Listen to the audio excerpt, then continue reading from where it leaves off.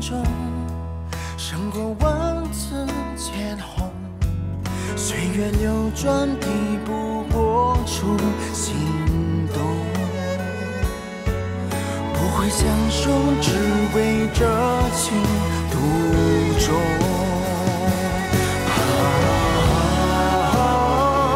过眼繁华奈何从？功成回首英雄梦。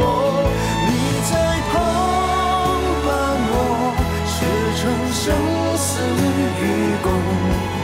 你在相逢光阴里，相思玲珑。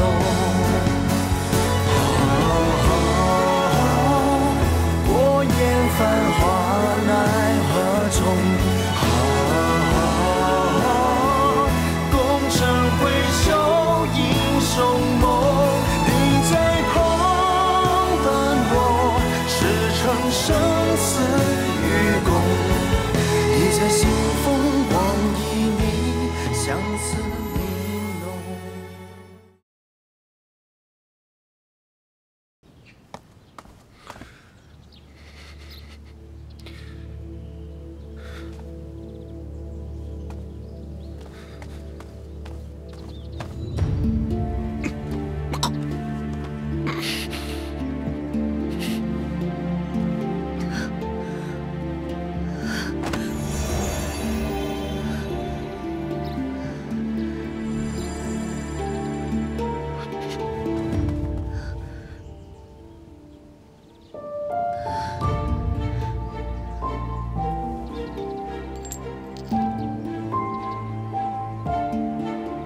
上次也是这样，这玉环变碎了。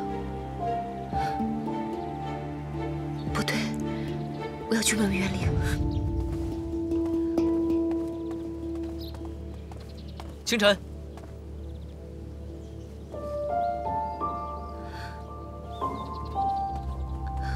殿下怎会在此？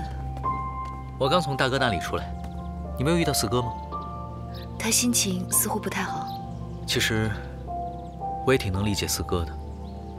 此番他与朵霞公主和亲一事，你们两个都付出了很大的代价，也或许他自己心里也不好受吧。或许我跟他都高估了自己。有些事想是一回事，实际去做又是另外一回事。看着自己喜欢的人和别人成了亲，拜了堂，那种滋味难以明说。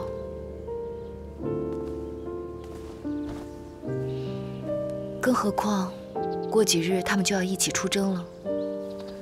朵霞公主尚能名正言顺地站在他身边，而我或许永远没有这个可能。这几日我常常在想，我的坚持究竟是否正确？有我的惊涛骇浪，和没有我的平静和美，究竟哪个对他更好？其实，以我了解的四哥呢，一定会选择第一个答案，而且他一定有能力平定惊涛骇浪，给你一个平静和美。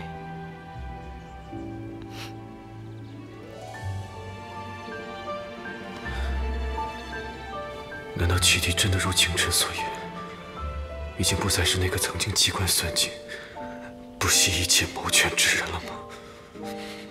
况且，现在这场战役，至少你们多了我这个盟友啊。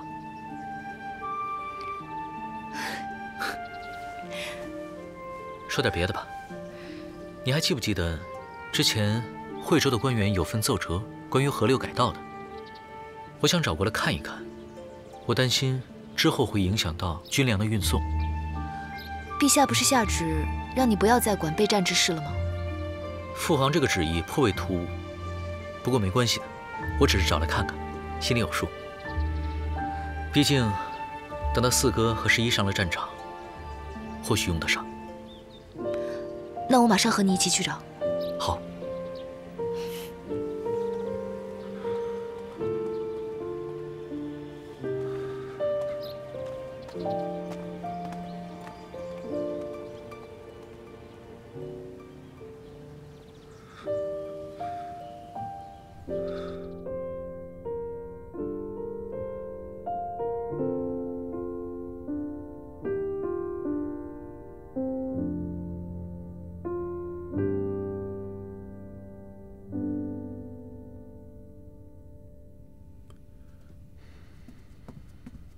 殿下，这是这段时间根据清晨姑娘提供的《四域江山图》所做的补充资料，请殿下过目。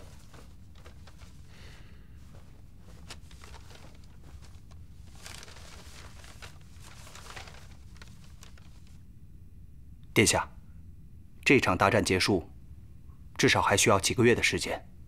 最担心的就是粮草储备问题，此事我们还需抓紧时间准备。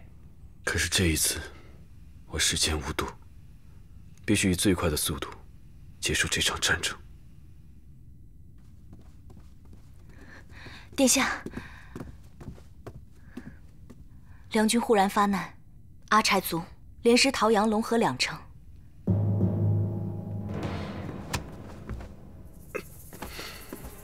消息是从何而来？为什么我不知道？军报还在路上，应该凌晨才会到。这是我在明州的部署送来的密报。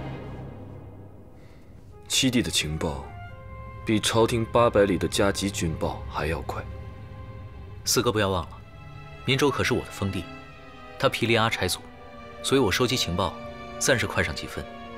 眼下只要是多争取1晚上的时间，你们便会多一份胜算。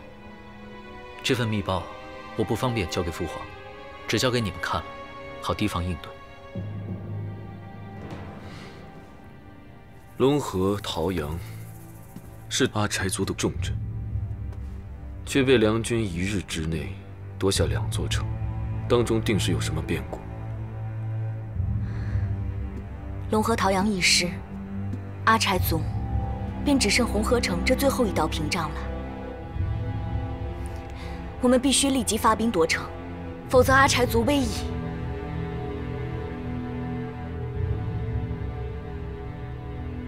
不行，我带他去找。四哥，殿下，你没事吧？没事。事发突然，我必须离京前往阿柴族。清晨是御前女quân，常伴父皇左右，定是危机重重。整个天都中，只有你一人可以保护他。我希望你可以答应我。四哥是想让我护下清晨？是。那你可信我？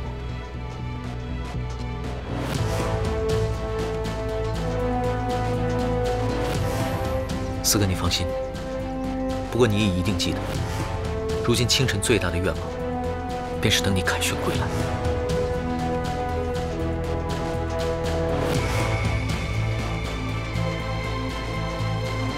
这一次，我既要护下清晨，也要避免手足相残。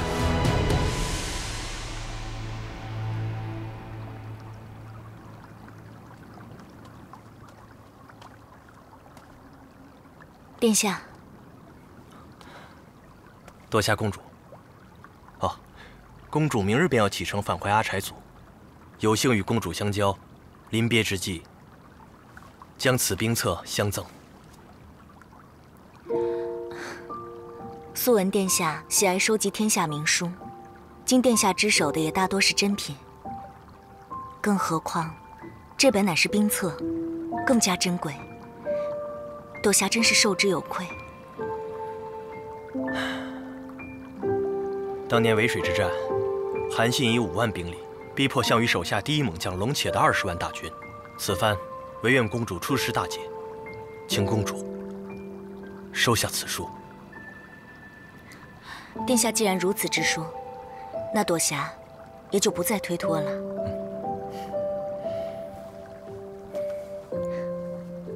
殿下的这番心意，朵霞感怀于心。哦，对了，还要恭喜公主，终究是达成所愿。事到如今，我也不知道我此趟来大魏，究竟是对还是错。公主与四弟……啊，我也只是有感而发。我知道灵王殿下对我的相助之恩，我可能这辈子都无以为报了。不过朵霞在大魏的这段时日，一直是承蒙殿下在照拂。朵霞现在一并谢过了。公主言重了。待日后阿柴族安宁了，还望殿下能来阿柴族看看。早就听闻阿柴族的风光独一无二，若有机会，我一定会亲自去一趟的。哦，对了，公主若有什么需要，我一定会鼎力相助的。殿下，你只需记住，我朵霞与阿柴族永远是你最好的朋友，我们随时恭候你。好。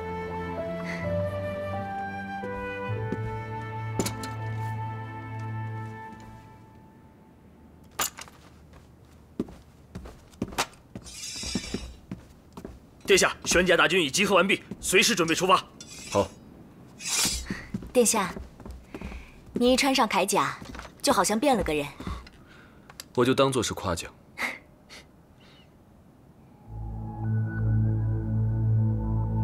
殿下，大家听令，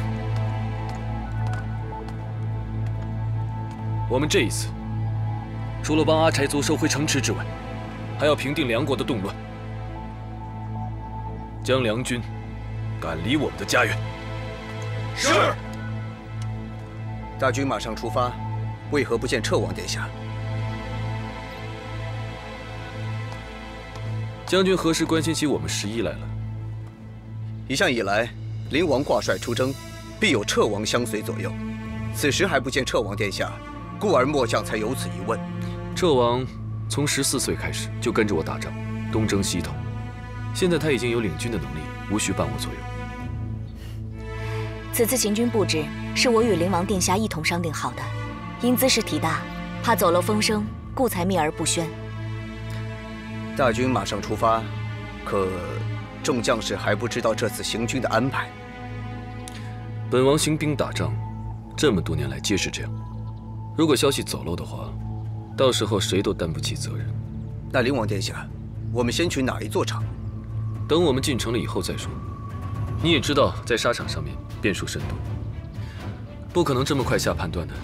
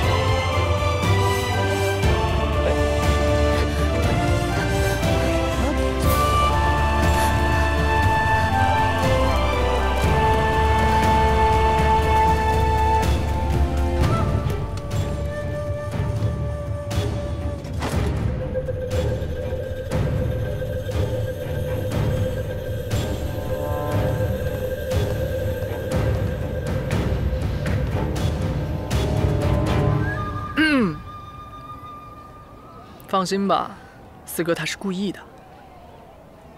我知道，他派人送了一封信给我。你也知道，现在父皇盯你们俩这么紧，他对你越冷漠，你在父皇面前才越安全。别担心了，我相信四哥一定会平安回来的。我可是要看着你们俩天长地久的。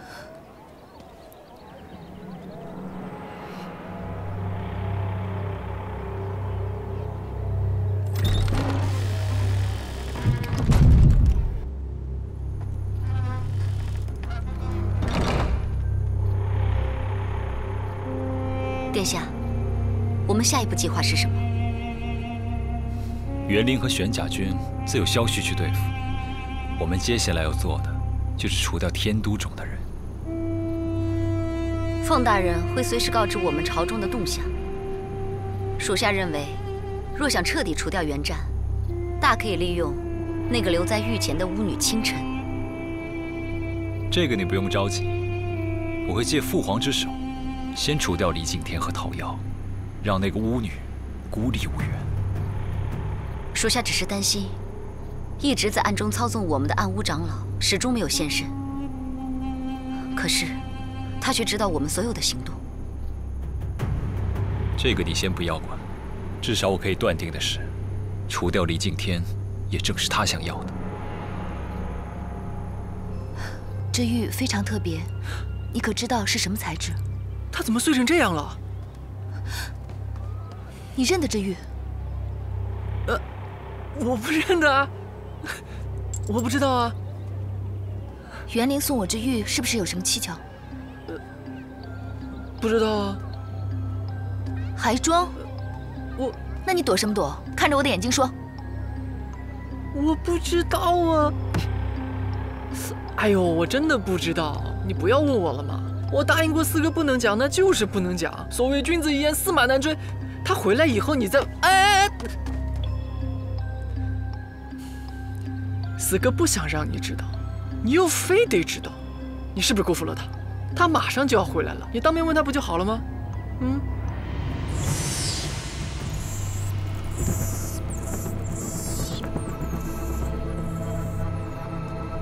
看来暗雾大长老跟我想的一样。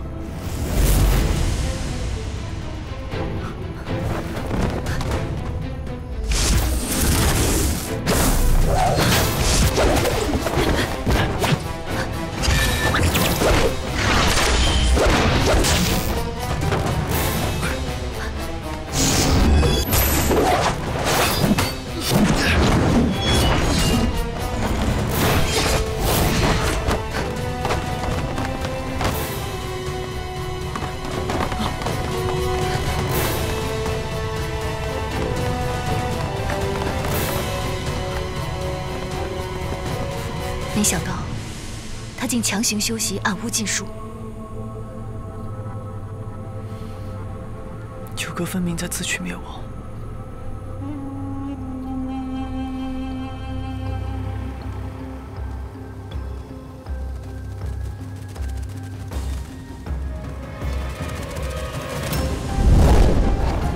看来一切都准备好了，灵儿。待我除掉元湛，毁了离境天，等你回来，我们母子一起联手，替你的亲生父亲报仇。我将和灵儿一起夺回你所有失去的一切。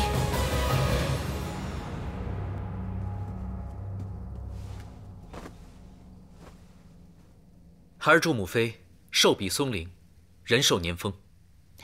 祝母妃来采承欢，康乐宜年。好，好，起来吧。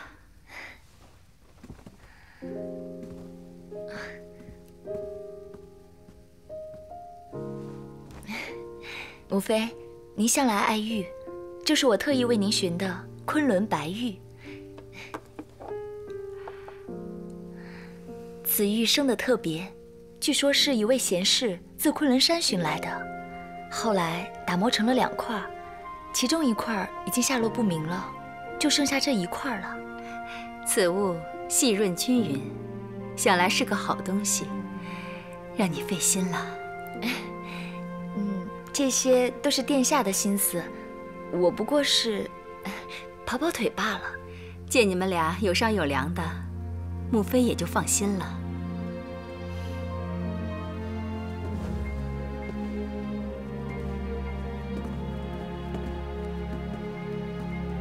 湛儿，快至年关了，朝中在忙些什么？父皇命我清查国库亏空的旧账。清查国库亏空，这可是得罪各大氏族的事，怎么让你去做了？也没有什么得罪不得罪的，都是公事，总得有人去做。看来你父皇是在考察你呢。没事，顺着他的意查查就好。这种事素来都是雷声大雨点小。如今朝中大势已定，待到2国战事结束，你父皇便昭告天下，你想怎么做都可以。母妃此言何意？看来你还不知道吧？你父皇命中易处，下令封锁所有的消息，可他却瞒不过我。几乎所有氏族都联名支持你入主东宫，这储君之位尽在你囊中。恭喜殿下。难怪父皇对我忽然改变了态度，还让我清查国库亏空。他这是要拉开我和和世俗大家的关系。元灵一走，这朝中便是我殷家的天下了。恭喜母妃，恭喜殿下。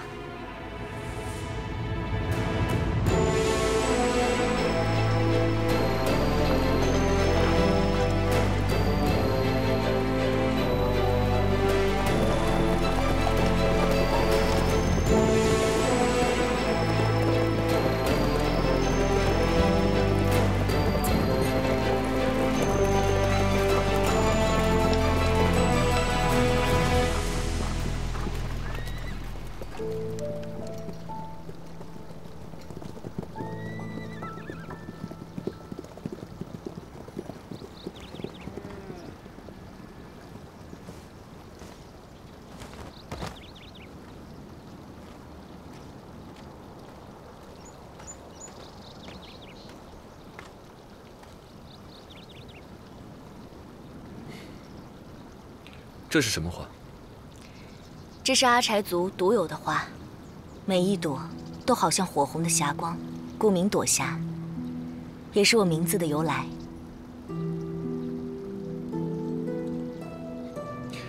朵霞盛开于阿柴族，花开映照如霞光，刚烈美丽。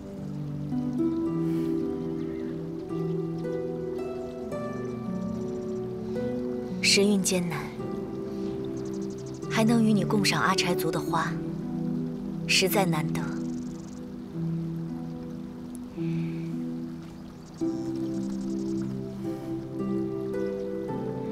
此一去，生死未卜。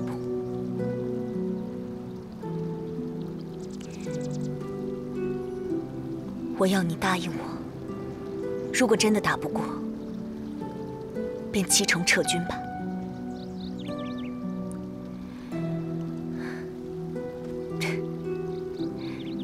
或许阿柴族命该如此吧。没有什么命该如此，命虽天定，但却亦由人。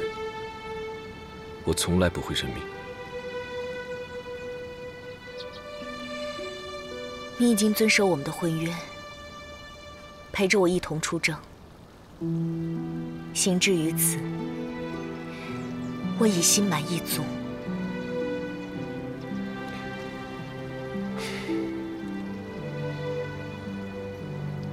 有时候我真的希望你可以贪心一点，即使这场婚约是你我之间的约定，但作为你的朋友，我希望我可以为你做得更多。你在我心目中是个非常特别的女子，我只希望你知道，我们之间除了婚约，还有生死患难之情。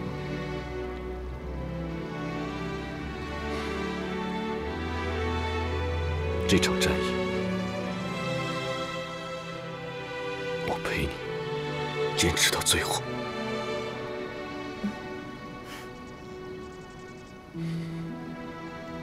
走吧，放心。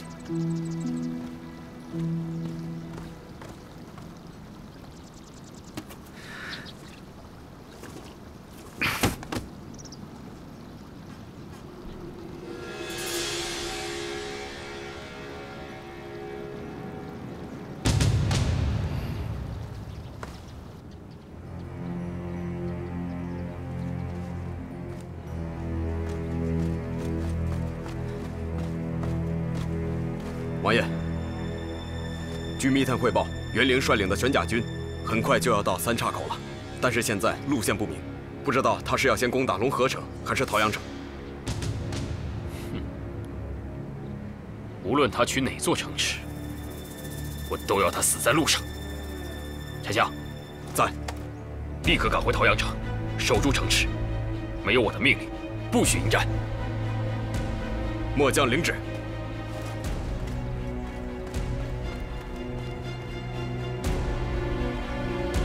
先让大家休整待命。殿下，是。前面有3条路，走哪一条？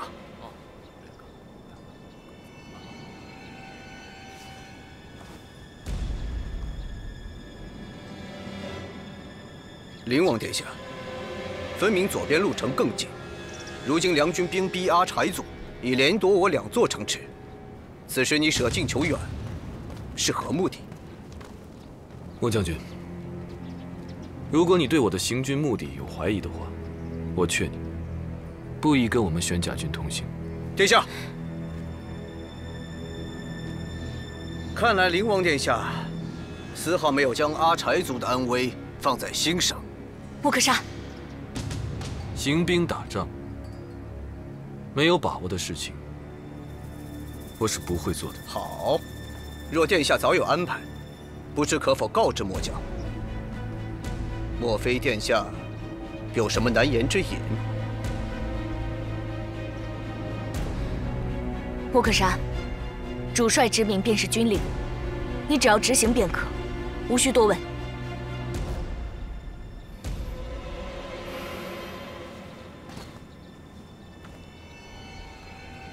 莫将军，你行军多年，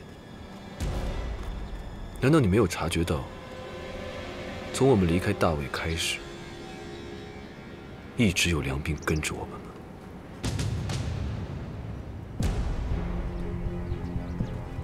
怕是灵王殿下多疑了。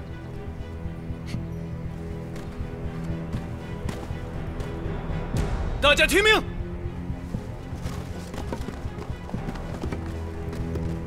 不可以离开王妃半步，务必保护她的安危。是。何必多此一举？你的王妃可不是一个只会躲在男人后面的女人。准备出发。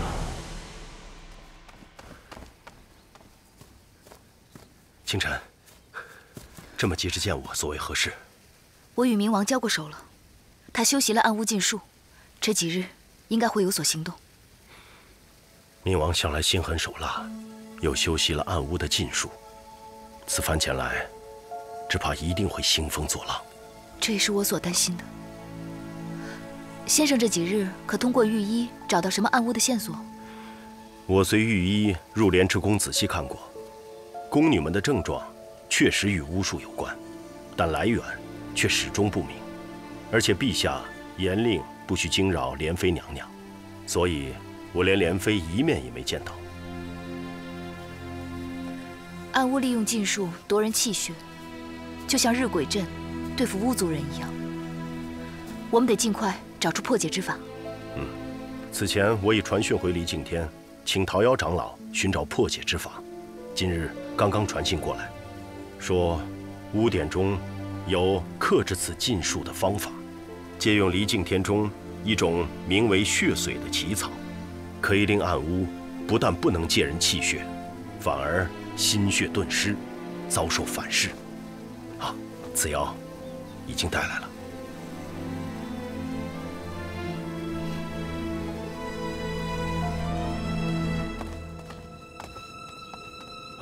王大人，莫大人，如何了？奇怪了，他们的病症像是癔症，又不似癔症，已经服药数天，却仍旧不见效啊。他们的症状像是异邪入侵。我这里有一味药草，你不妨先拿去试一试。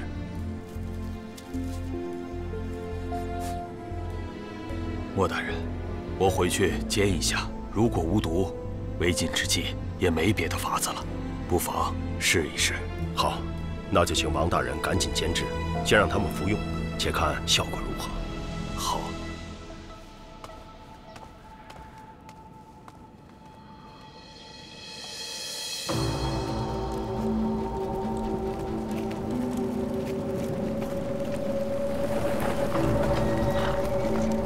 瞧。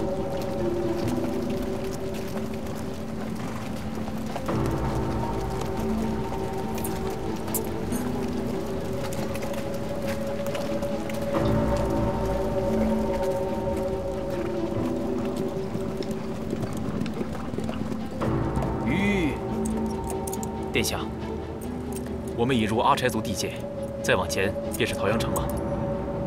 就地扎营，不再西进。是。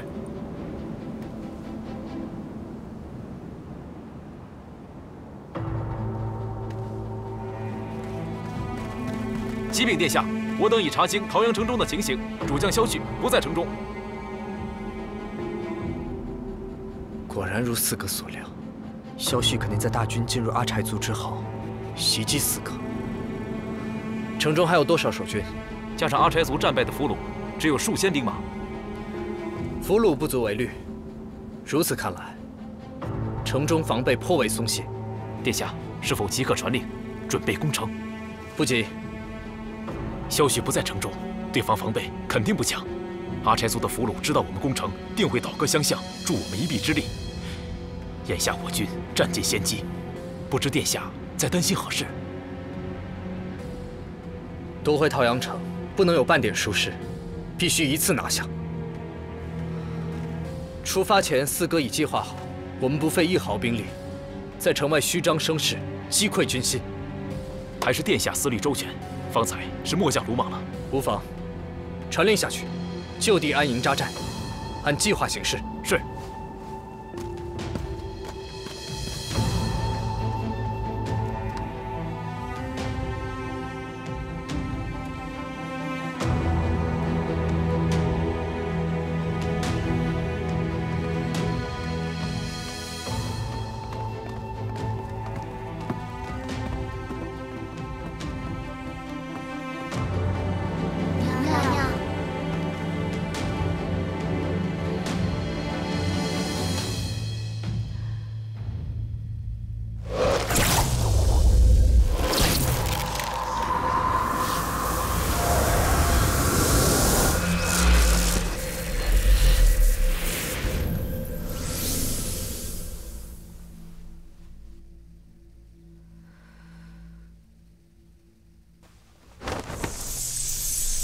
退下吧。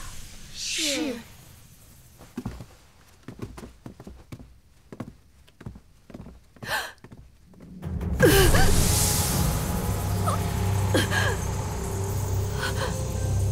血随草，不好，进制不稳。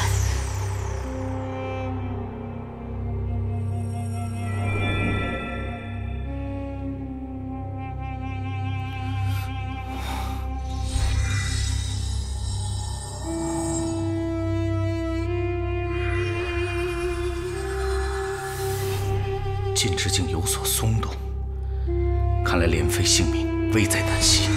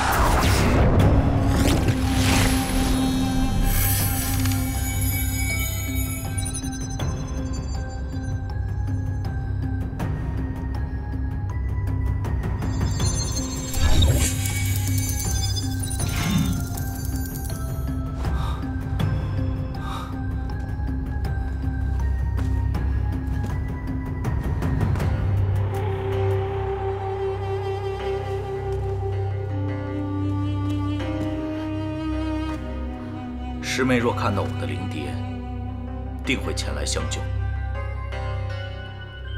在他来救你之前，你还是乖乖的在这待着吧。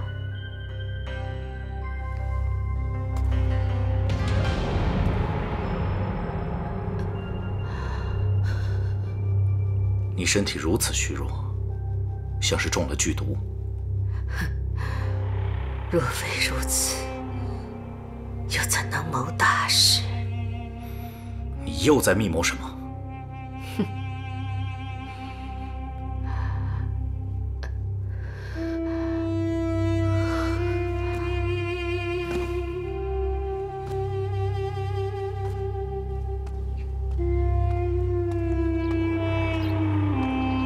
不知道莫先生那边情况如何？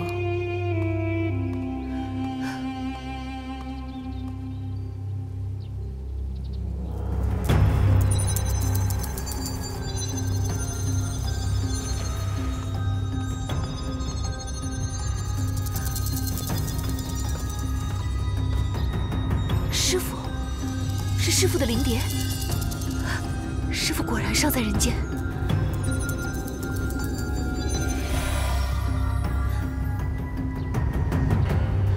灵蝶如此虚弱，竟未传出半点消息。师父定是身受重伤，被困在了什么地方。冰蓝镜。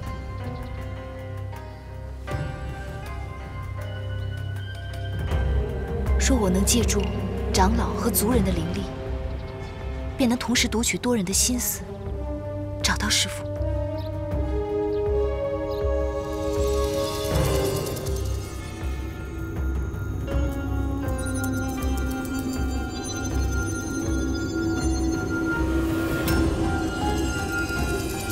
师兄未死，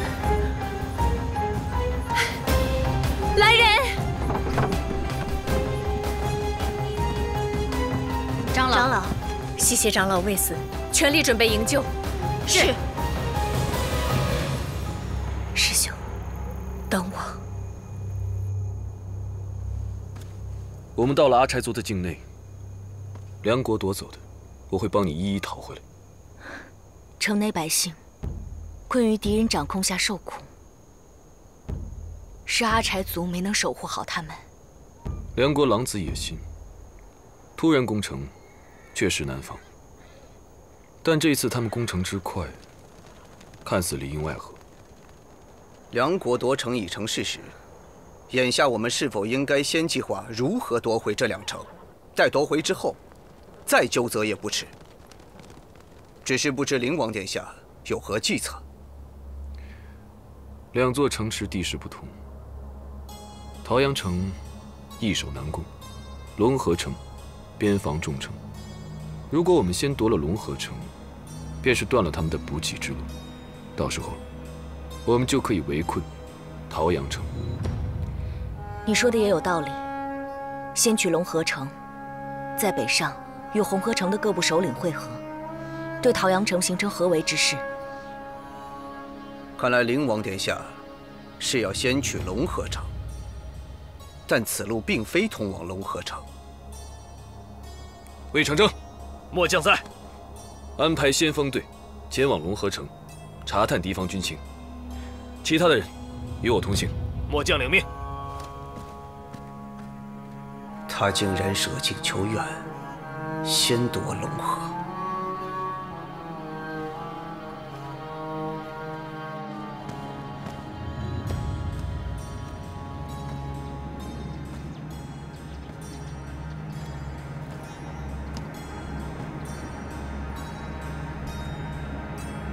萧旭派的人应该就在附近，若不在此处留下讯息，怕是再难传递消息出去。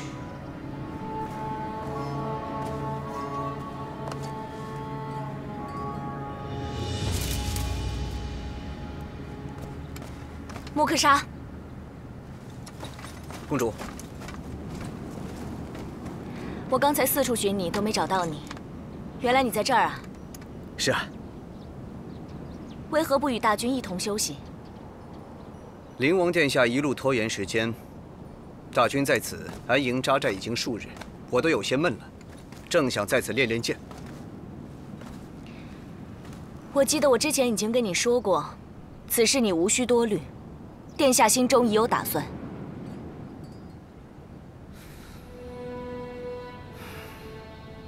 此处离桃阳城已经很近了。 上次前去魏国，桃阳城还是如同我们儿时般热闹。一早生气蓬勃，到了晚上，家家户户的灯，总有一股温暖的气息。如今再度回来，怕是再也见不到这般情景了。是啊，这里是我们从小长大的地方，是我们的家。失去了桃阳城，便回不了家。 其他的事情对我们来说又有什么意义？穆克莎，你最清楚这片土地对我来说的意义，不仅是我的家，也是我的根。对你来说不也是吗？如果我们没有去魏国，陶阳城根本就不会落入梁国的手里。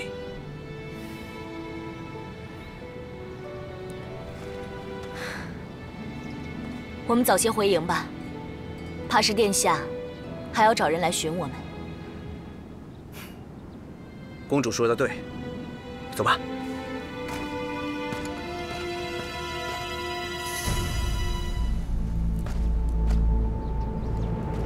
公主。